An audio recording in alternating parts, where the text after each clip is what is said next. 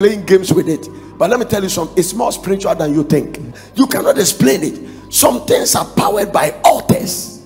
If heaven is against somebody and you become the person's helper, heaven will be against you. You have to be very careful. These are mysteries and dimensions you must understand. There is no special gift for fasting.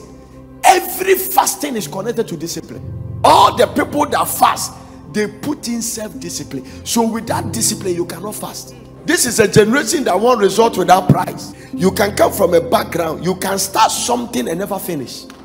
Altars can let you start and never continue or finish it. I mean, wearing a gown and singing "To God be the glory" does not mean the marriage is going to end well. It depends on what you do to make it survive. It depends. Not everybody who has married has enjoyed marriage. And they have not enjoyed marriage because their partner is wrong. Some things are happening to them that are empowered by altars. There are some things happening to you, it does not make sense, but you have explained it naturally so much that you are not getting solution. Anyone who is spiritual judges all things spiritual. Every satanic altar, whether it is delay in marriage, whether it's sickness, whether it's disease, they are all powered by one ultimate force called sin and iniquity. You can't deal with altars committing adultery. It will not work.